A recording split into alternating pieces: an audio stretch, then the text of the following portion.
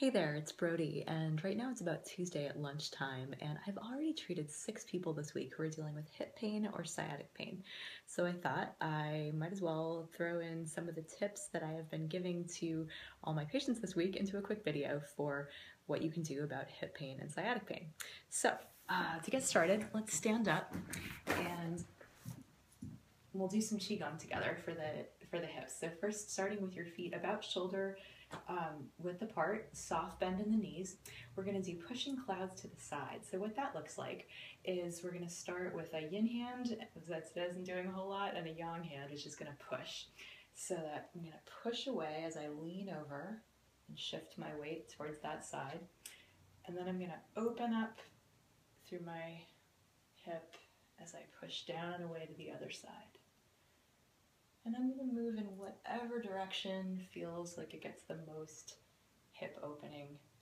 So if I move a little bit backwards, I can get the side or even the front of the hip, like my psoas in through here is getting a nice stretch.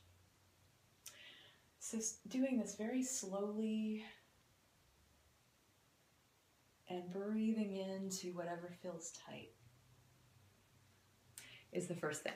Second thing is wide hip circles. So again, with that shoulder width stance and soft knees, you can put your hands on your hips and just pushing your hips sideways, back, to the other side, and forward and around. Moving in big circles in both directions. Stopping and luxuriating wherever it feels like you need to open up. So hip circles. Next thing you can do is take pinky balls like these, put them on your gluteus medius, which is often it's just so often a place that's tight on people. So glute med is kind of one of the more lateral hip muscles. So if you put your ball here and another one kind of right below it, and you put that whole thing against a wall, you can do some massage like that. Obviously my hand isn't providing nearly enough pressure to really get in there, or you can just lie on the floor and roll gently without a huge amplitude to open up that area. The other thing you can do if you don't have any pinky balls or tennis balls or suitable self-massage tools, you can use your fists in open fists and pound on gallbladder 30, which is a point in the hip that is located 2/3 the distance from the junction of your tailbone with your sacrum. So that's like one landmark. And then the second landmark is your greater trochanter, the big bony thing on the side of the leg. And so you go, anyway, 2/3 that distance puts you at gallbladder 30. And with your loose fists, you can just kind of pound on your glutes until they relax. You can also couple any of those things, well, maybe not the acupressure, with this point on the hand that is located sort of just past the knuckle of the first finger, not quite halfway down. So right about there.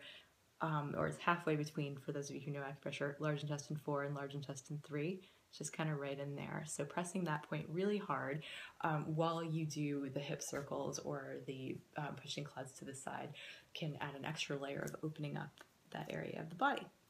The last thing that you could do are yoga poses like figure 4. So crossing one leg over the other, you can't really see my legs in this position, but yeah, the figure 4 position, sitting up nice and tall and folding forward can be a really nice way of getting into the hip. And then to get the other aspect of rotators of the hip, crossing your knee towards your chest, hugging it in close, sitting up with a tall spine and twisting towards your bent knee side. Anyway, I hope that helps you take care of your hips and be pain-free. It's no coincidence, I think, that it's the spring and we're seeing all this stagnation in the gallbladder channel, which can also be tight neck and shoulders. Anyway, so give yourself a little extra self-massage, take some deeper breaths, and don't try so hard. That'll also be good for your liver gallbladder. Anyway, thanks for tuning in. Bye.